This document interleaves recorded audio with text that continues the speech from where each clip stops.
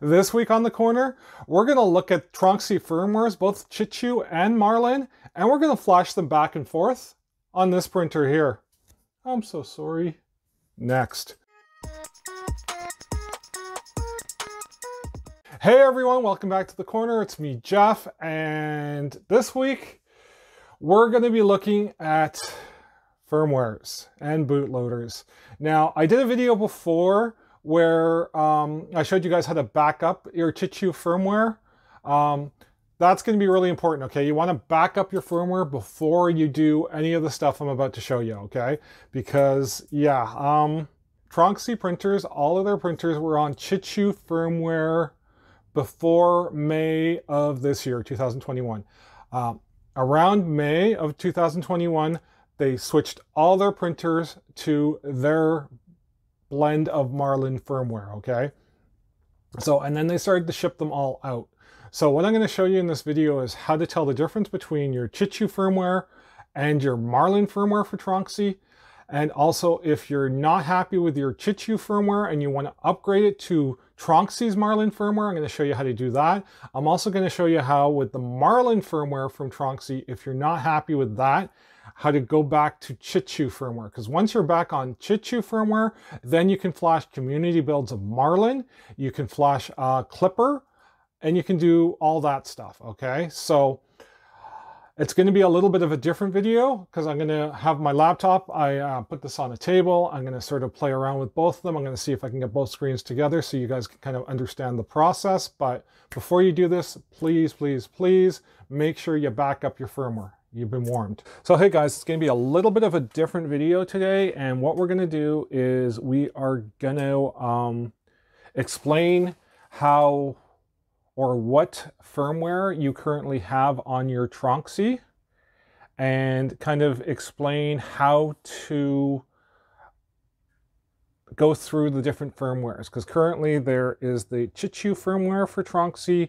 There is Tronxy's version of Marlin firmware as well. As of around May 2021, they started to ship all their printers with their form of Marlin. I'm currently trying to get the source code off of Tronxy. I'm going to see how that develops after I send them this video and stuff, because there was a couple of inconsistencies with what they were telling me as far as their engineers versus maybe not talking to the guys who made their boards or who supplied the bootloaders or stuff like that. But basically, in a nutshell, if you have Chitu firmware, you can upgrade to Rhapsody's version or a customized version of Marlin, community made. You can even go to Clipper. If you have Tronxy's version of Marlin, you can't really do too much with it. So what you have to do with Tronxy's version of Marlin is actually flash back to the Chitu version of Marlin in order to install any other custom firmware. It's a community build of Marlin or Clipper.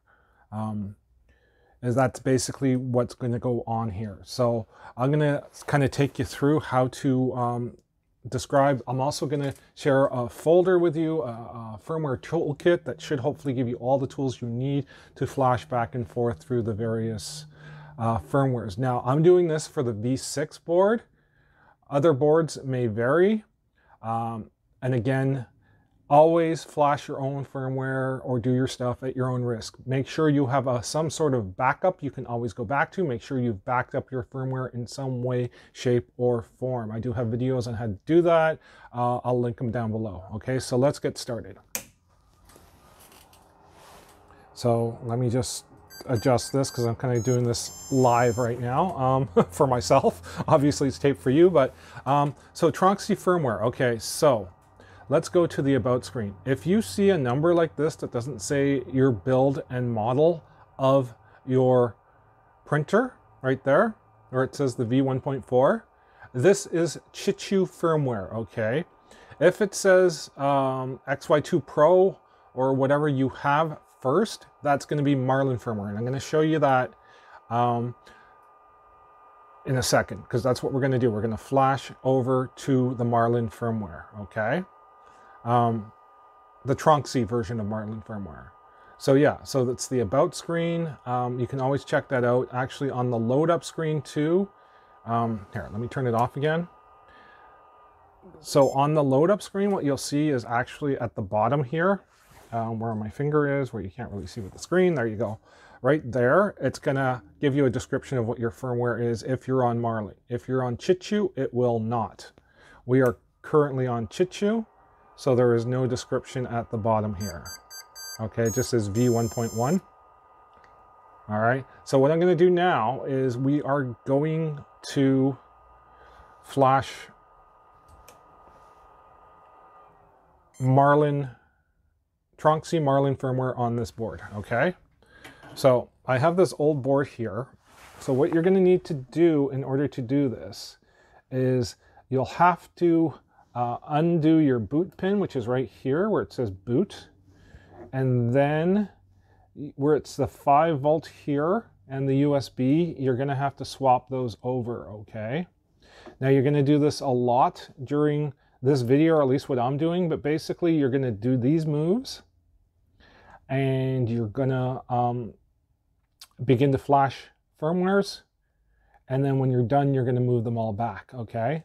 So this is just a bad board I have, but it will show you basically what you have to do. So you got your 3 pins, where is it there? You got your 3 pins right here.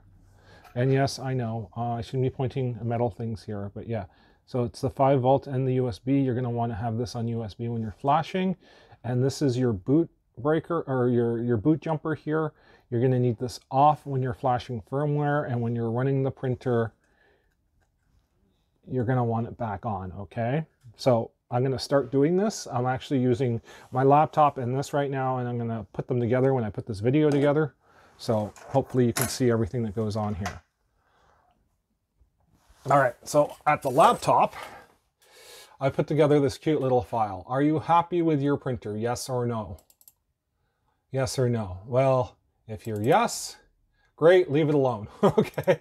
If you're not happy, what firmware do you have, Marlin or Chitu? So there's an included PDF here from Tronxy. I'll show you this right now, as soon as it comes up. Forgive me, my laptop is incredibly slow. There are 2 kinds of firmware in our company, Chitu or Marlin. The firmwares used on the printer have nothing to do with the main board. It is impossible to tell what firmware is on the machine from its main board, which is true. Read these before you upgrade firmware. You need to find out what firmware your printer is using at the moment. Is it Chitu or Marlin? If your printer uses Chitu now, you can only upgrade to Chitu firmware. If your printer uses Marlin now, you can only upgrade it with Marlin firmware. We're gonna challenge that, okay? There's 2 ways to identify the Chitu and Marlin firmware. The boot interface is different. Printers with Chitu firmware, there's no boot information down here, okay? Printers that use Marlin firmware, as I was saying, you have the information, okay? Under your system interface, if you go to system info, as I said, mine was the V1 version that's on here right now. That is Chitu, okay? If it's Marlin, it's gonna kind of say your printer name and your version of the firmware. And that's how you tell. So what we're gonna do now is, as I said, we're gonna go printy. What firmware? We've already decided that we have Chitu firmware on here. So we wanna go to Marlin firmware. You see how I kind of put all these together here? So if you want to go to Marlin firmware, I have the Titan X2 Pro here and the no Titan. I have non-Titan version, so that's what I'm going to use.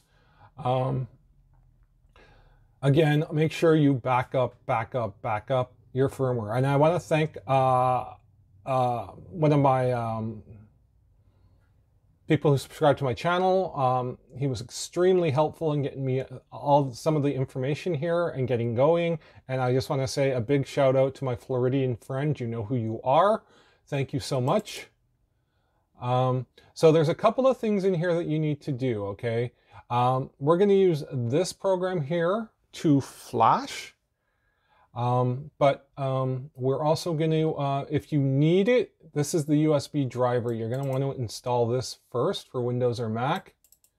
okay, if your computer doesn't recognize your printer. So I have the version of the firmware that I want, as well as the new bootloader that's going to be required to upgrade the motherboard to our build. So there is also instructions in here somewhere, I believe. So it comes with a tutorial. So your first step is to pull out the shorting caps. No thanks, go away. Okay, position on, so what we're gonna do is we're gonna do exactly what I told you to do. You're gonna put it on 5 volt. And you are gonna remove the boot jumper, okay?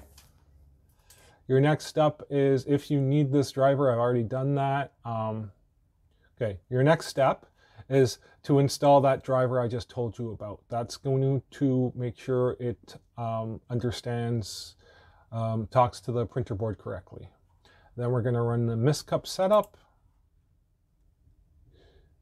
I'm doing this one.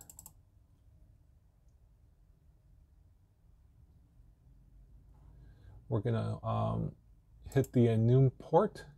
Oh, it would help if I actually had it plugged in, right? So let's do that first.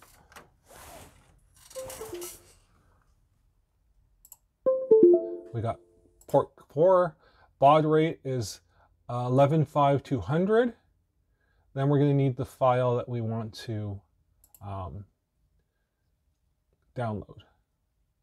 So you're going to find wherever you put that, I put mine on my desktop, that up. You're going to click here, the STMISP, and you're going to burn it.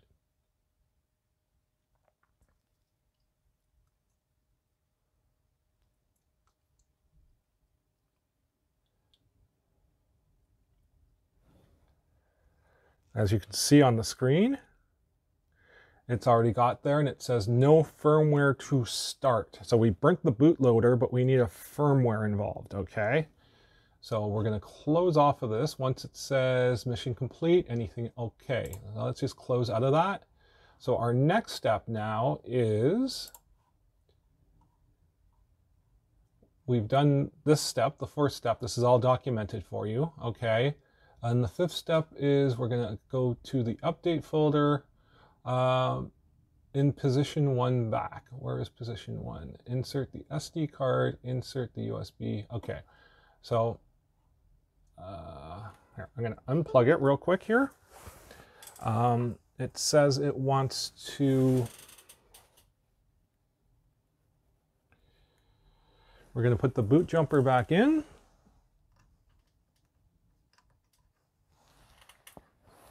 I know you can't see that, but that's why I kind of explained it to you. Connecting the shorting pad, insert the SD card in position 2. So what I need to do is take this little SD card out, put that update file on it. All right.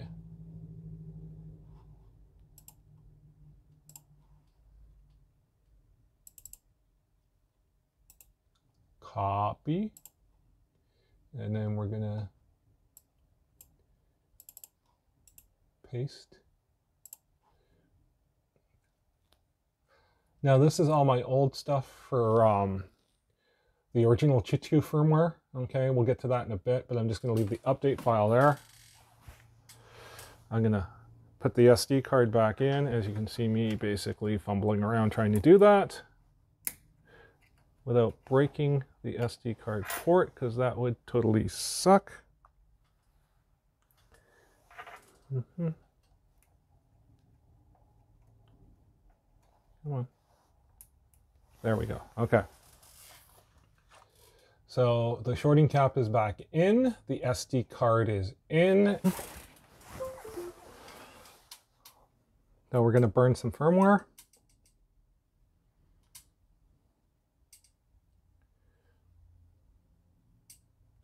Now this will take quite a while, so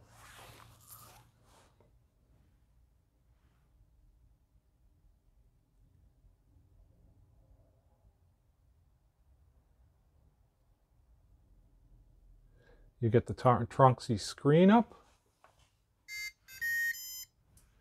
And it should finish doing what it's doing, right? Then we're going to pull out the shorting cap. Okay. Okay, so the boot's on there. I'm going to turn this off. We're going to go here. And we're going to go like this. As you can see, we have the boot there. We have a different sort of tone. We go into System and About. We got XY2 Pro 1.4. So this is Tronxy's version of Marlin. Okay. We also have, if you go into print, I don't have actually anything on here right now. But the cool thing about it is that your Z offset, when you go into print and you get the options menu, you have an option for your Z offset, which is just wonderful. So they fixed that. So yeah, so Tronxy 1.14. So this is Tronxy Marlin on here now. So how do we go back? That's the question. It's cool. You have Tronxy Marlin. How do we end up going back? Well, I'm going to tell you right now. It's a bit different of a process, but it is very feasible. What we're going to do is we're going to end up trying to burn a bootloader. And if we open up our file here, what firmware do you have? Tronxy Marlin firmware. We want to go to Chitu firmware. So Chitu update to stock firmware. That's how you're gonna, here's your Chitu bootloader install. So same sort of thing. We're going to use this setup STMP cube program. So we're gonna use that, okay? So you're gonna make sure you're on whatever COM port your printer's on. Your baud rate is 15200. You're gonna make sure you're on UART. It starts off at ST-Link. You wanna make sure you're on UART, okay? We're gonna connect. We are connected. We're gonna find our error connection. Okay, so every once in a while you will have an error. I usually just turn off the program and restart it. That tends to get you up and running here.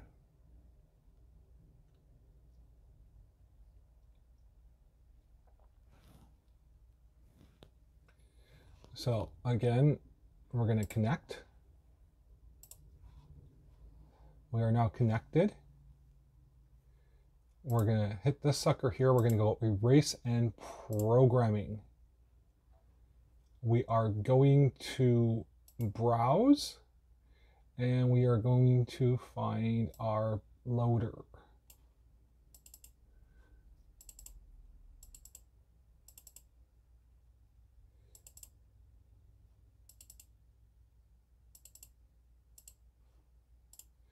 We're going to make sure we do a full chip erase and we're going to download the file. Okay. Scroll down, start automatic mode.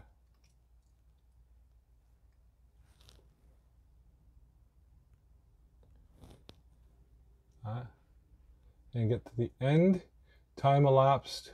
Please disconnect device and connect. So we're going to stop automatic mode at this point in time.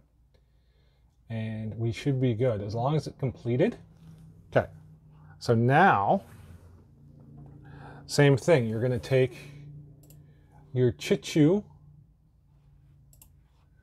firmware,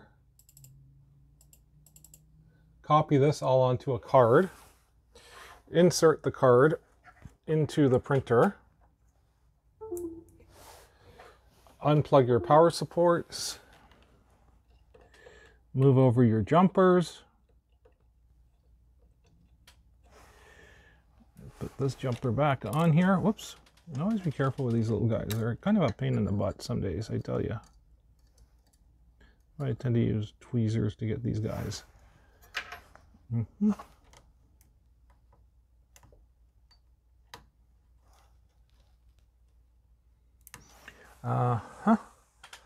And we should be good to install.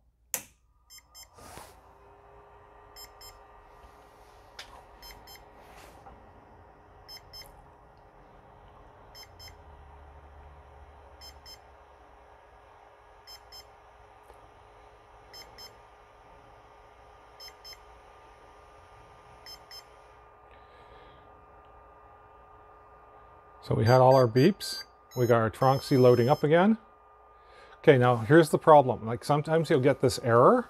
What you're gonna have to do is, it says print. You see this bin part here? You're gonna have to hit that and just print that off. That should clean up the UI for you and stuff. You can also do it through Pronterface or whatever if you're hooked up to that. Yes, and then we're back, right? So then I just continue to print all the other G codes to get my printer up and running. That one, and print finally this one here. That's finished, and then print, I got the bin, the update CBD, and we're all good, right? So if I go to system, info, see I'm back to the old Tronxy. So yeah, so there it is. That's the way to do this, okay?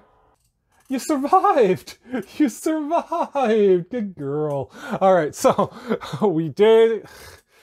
I feel like, you know, it's like a Hobbit's tale from there and back again, right? We took the Chitu firmware, we flashed over to the Tronxy Marlin, and then we flashed it back to the Chitu firmware. So as I said in the intro, that you can take,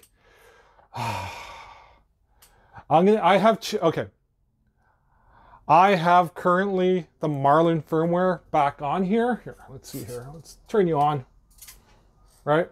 Got your little bootloader screen there. Different tone, system setting, info.